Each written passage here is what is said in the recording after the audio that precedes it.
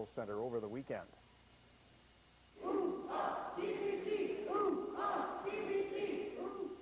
The games are held every 4 years and will provide the highest level of competition that most of these young athletes have ever faced. If they don't move on to the Olympics, this is sort of, could be a very pivotal moment in their athletic career.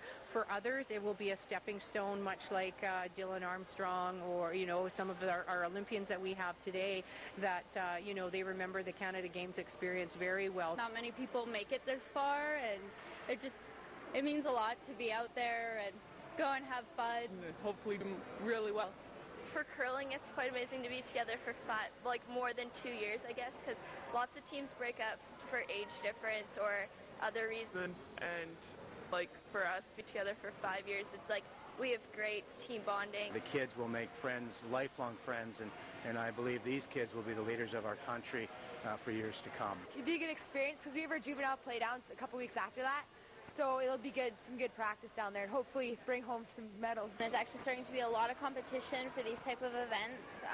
You do the whole same process that the athletes go through to get chosen. You're evaluated throughout the years, and yeah, it's a real honor. Amazing. I mean, we're 15, and that's pretty young to represent BC. It's amazing. And Team BC is sending a total of 242 athletes and another 74 coaches and support staff to Halifax.